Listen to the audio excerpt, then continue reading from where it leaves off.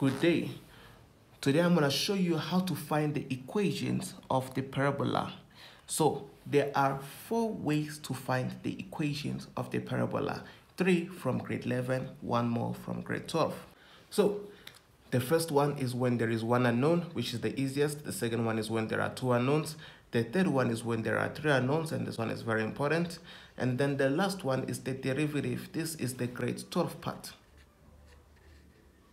So in this particular video, I'm going to show you how to deal with the first 3, and then I'm going to put the link of the 4th one in the description below, and you'll also find it at the end of the video. At the end of the video, you'll be given the link to the 4th one. So in this particular videos, I'm going to deal with the first 3, and then the 4th one is going to be dealt with in another video, which is going to be in the link of the description below, or at the end of the video as well. So first, we're going to start with this one. 3 unknowns. So here is the situation where there are 3 unknowns. 3 unknowns meaning that A, B, and C, all of them are not known. So whenever there are 3 unknowns, whether in grade 11 or in grade 12, there's always going to be 2 situations. It's either you're going to use the x-intercept form or the turning point form. So what are the x-intercept form and the turning point form? So first of all, you should know this. This is called the standard form.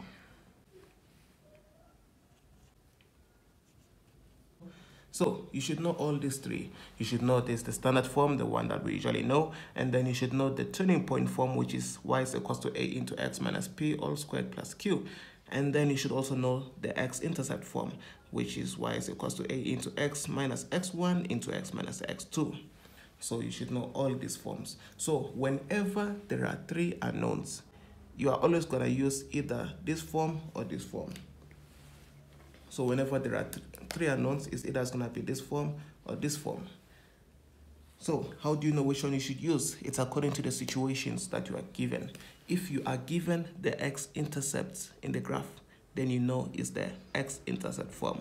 If you are given the turning point, then you know it's going to be the turning point form. So what we need is either the x-intercept and an extra point, or the turning point and an extra point. All right, let's begin. So since we're given x-intercept, we know we have to use the x-intercept form. So the x-intercept form is y is equals to a into x minus x1 into x minus x2. So this is the x-intercept form. So in place of x1 and x2, you have to substitute your x-intercept. So then it's going to be y is equals to a into x. So now since this is minus 2, because of the other minus, it's going to end up being a plus. And then we're going to have x and then minus 3. So then that is 3. Just before I continue, if you want to be tutored, whether it is online or physically, whether it is the situation where you're struggling in maths, or whether it is the situation where you're good in maths but want perfection, take a screenshot or save these details. Whether you're studying Cambridge, which is the UK curriculum, or whether you're studying NSC, which is the South African curriculum, or IEP, or United courses which start from N1 to N6, or any curriculum you're doing, no matter which country you're at, we offer tutorials. We've got lessons and practice sessions 5 days a week. We also give you tests once a week so that we can check your improvements. So then from here, the first step is to substitute your x-intercepts, which we did here. Then the next step is to substitute your extra point. So this x and this x are the same. That's why it's not called x1 and x2. They're just the same values. So when we substitute our extra point, we have to substitute 1 in place of both of them.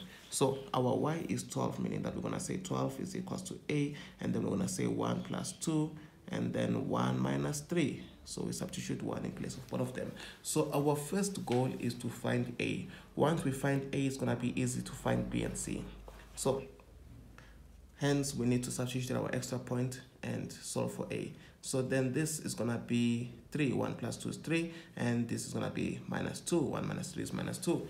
And then 3 times minus 2 is minus 6. So minus 6 times a is minus 6a. It's better to write numbers before letters. So minus 6a. And we can divide both sides. So when you divide both sides by 6, minus 6, you'll get a is equals to minus 2. So we have found a. So since we found a, we have to go back to this step, because we have to go back to this step in such a way that only x and y will not be known. Then it's going to help us find b and c. So we found a. After finding a, we just have to come back to this step and substitute. So let me just do that. So our a is minus 2, that we know. So we know that our a is minus 2. So in this case, we're going to substitute. So we're just going to say y is equals to minus 2, x plus 2, and x minus 3. So our goal is that only x and y should not be known. So how are we going to find b and c? We just have to multiply this stuff. Once you multiply this stuff, you will have all the values. So therefore, we're going to have y is equals to minus 2. Then when we multiply these things, it's going to be x squared minus x minus 6. I'm just going straight to the point. You can take the long cut. All right. So when we multiply this stuff, it's going to be minus 2x squared plus 2x, and this is going to be plus 12. And there we have it. We have found the equation of the parabola. So the question can come out in a way. They can say, show that a is 2, b is, they can say show that a is negative 2, b is 2, and c is 12. Or they can say find the values of a, b, and c. Or they can say find the equation of the graph. Or they can actually say show that the graph can be written as this. All those 4 types of questions are just the same question. You solve them the same way. If you are given x-intercept, you use the x-intercept form. If you are given turning point, you use the turning point form. All right. So now here is another situation. So in this case, they say show that equation of the graph can be written as that. So the most mistakes that people do is when they say show that, what they try to do is to substitute the x value and prove that the y value is 1. But that's not what they're talking about. When they say show that the equation can be written in this form and it's worth 5 marks, so you have to show them the whole procedure. So we're going to have to find it as though it was not given at all. So now what we're going to do is we have to check in the graph, are we given the x-intercept or the turning point? So in this case, we are given the turning point. So we're given the turning point and an extra point. So since we're given the turning point, we know we have to use the turning point form. So the turning point form is y is equals to a into x minus p all squared plus q. And then from here, so we're given the turning point, so we use the turning point form. So now in place of p and q are the x and y values of the turning point. So therefore it's going to become y is equals to a into x, and then this is going to be minus 2 squared plus 1. So in place of p and q, we substitute 2 and 1. So because this is negative, it's going to end up becoming minus 2. So after we're done substituting the turning point, just like we did with the x-intercept form, we substitute our x-intercept first, then we substitute our extra point. So same thing with turning point form. We substitute our turning point first, then we substitute our extra point. So our extra point is 1:3, so meaning the y value is 1, and the y value is 3, and the x value is 1. So we have to substitute our turning points to find a also, just like in the x-intercept form. So then this is going to be 1 minus 2 is minus 1, all squared is 1, times a is a.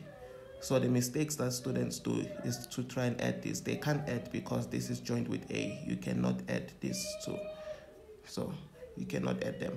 So 1 minus 2 is minus 1. When you square 8 is 1, times a is still a. Then we're going to have plus 1. Then we have to take this one to the other side. So then it's going to be 3 minus 1, which is 2. So we found our a. Then once we find our a, we have to go back to this step. We have to make sure that only x and y is not known. So then what we're going to do is we're just going to substitute that. So it's going to be 2. And then x minus 2 all squared plus 1. And then from there, we're going to now we have to expand it. When we expand it, we're going to end up finding all the values. So therefore, it's going to be x squared minus 4x plus 4. I'm just going straight to the point. You can double the brackets and multiply. I'm just going straight to the point. So then we can distribute that. So then this is going to be 2x squared minus 8x minus plus 8. And then this is going to be plus 2. So therefore, we're going to have, just a mistake that I made there. It's not 2, it was always 1. it has been 1. So, and then from there, this is going to be y is equals to 2x squared minus 8x. 8 plus 1 is 9. And then we found it. So we showed them that the equation can be written in the form of what they've been given, what we've been given there. So we're done with the first part. When the first part is 3 unknowns, right? So now we're going to deal with 2 unknowns and 1 unknown. Those ones will be easy. So whenever you've got 3 unknowns, remember, it's always going to be either the x-intercept form or the turning point form. Here is another situation. So we dealt with the first situation where there are 3 unknowns. So now in this case, there are 2 unknowns. So when there are 2 unknowns, there have to be 2 points that are given on the graph. Then we have to substitute 2 points. Then we'll have simultaneous equations. So whenever there are 3 unknowns, it's either the x-intercept form or the turning point form. If there are 2 unknowns, then there should be 2 points in the graph. So in this case, we're going to substitute any of the points first. So we can substitute, let me just substitute this one first. So then we're going to have our y value will be -1. And then we're going to have our x value is going to be 1. So it's going to be a into 1 squared plus b into 1 minus 3. So let me just simplify this equation. So then 1 squared is 1 times a is just a.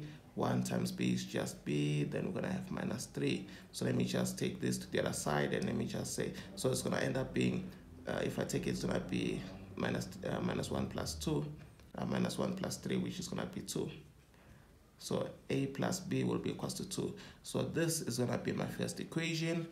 Then I'm going to substitute another point so that I can create another equation. So then my y value will, in this case, will be -9, and then my x value is going to be -1, and then b into -1 minus 3. So I'm just substituting. So first I substituted this point into this to create this equation. Then I'm substituting this point into this to create the second equation. So I can choose to simplify it, I can choose not to simplify it, let me just simplify it. So then this is going to be -1 squared is 1 times a is still a, so it's going to be a, then this is going to be minus b minus 3. Then let me just simplify it. So if I take that to the other side, it's going to be -9 plus 3, which is -6.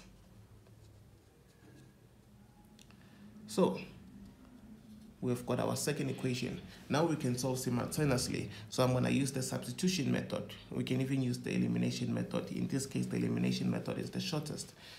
So in this case, I'm going to use substitution method. So I'm going to manipulate one of the equations to form the third equation. So then I'm going to make my a the subject formula.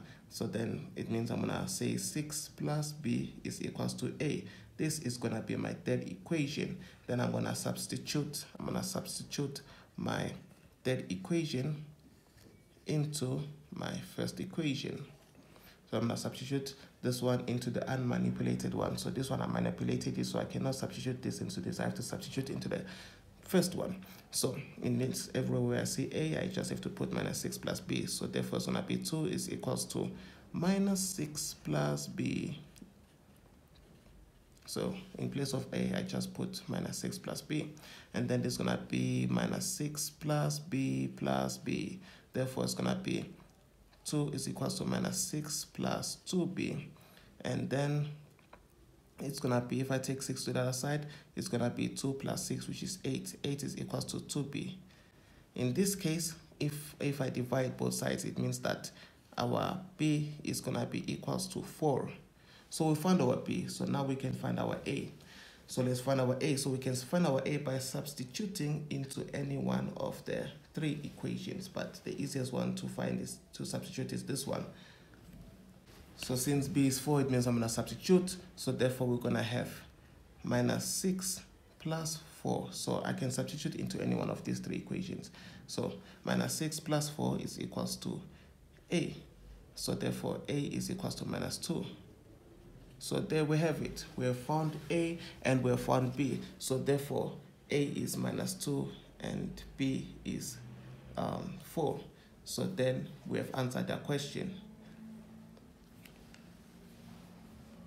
All right, here is the final situation. So the final situation is where we're given one unknown. So when we've got one unknown, either a or b, we just have to substitute 1 point and we find it. So in this case we're given y is to 12, so meaning that the y value is 12, then x is 1, then plus 8 into 1 plus 2.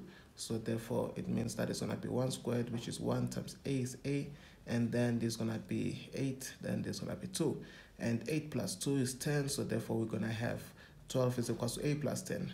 So we take that to the other side, then we have 12 minus 10 is equals to a, and therefore we've got a is equals to 2. So that is it. So what you have to remember is that when there is one unknown, you substitute a point. When there are two unknowns, you substitute 2 points. When there are 3 unknowns, it's either the x-intercept form or the turning point form. Then you are good, you know how to find the equation of the parabola. The fourth form of it, which is finding it using the derivative, is in the other video, which is just going to be at the end of this video, and also in the link of the description below. So if you enjoyed this video, please like and subscribe to my channel. And if any details that I gave you during the marketing part is not working, please notify me. So if the contacts that I gave you is not working, please notify me.